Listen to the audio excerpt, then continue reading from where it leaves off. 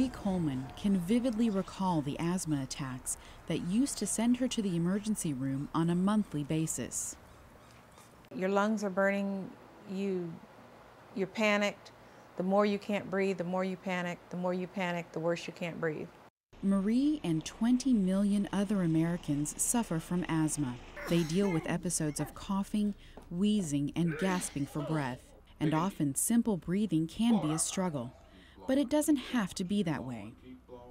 For the overwhelming majority of people, asthma can be controlled. We believe every patient with asthma should expect to lead a nearly normal life with the proper care.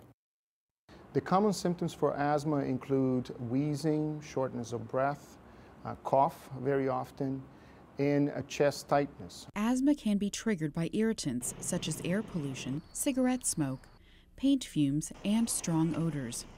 Allergens, viral respiratory infections, weather conditions, and in some, exercise can lead to symptoms.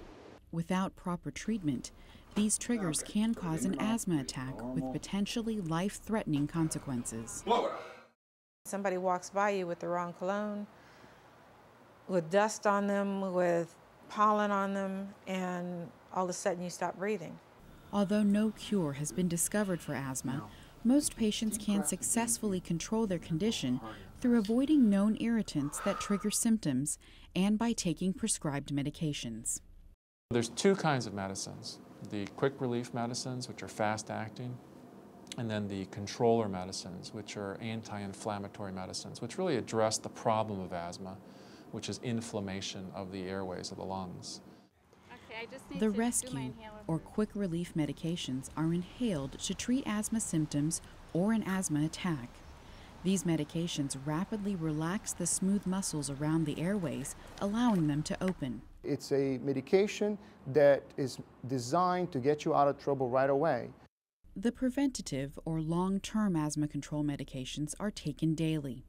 These medications inhibit the inflammatory response to irritants and thus reduce or prevent swelling in the airways and decrease mucus production. The goal of the long-acting controllers is to keep those symptoms from being triggered in the first place. A third class of asthma control medications is the leukotriene modifiers, which are available in tablets. They specifically block the powerful chemicals involved in the inflammation process and may reduce swelling inside the airways and relax the surrounding smooth muscles. In addition to avoiding irritants that trigger symptoms and taking medications, patients may consider immunotherapy injections, also known as allergy shots, and desensitization. Marie Coleman is taking part in a clinical trial of an experimental asthma medication, and so far, it's been working well for her. For the first time in my life, I haven't been to the hospital in 2 years.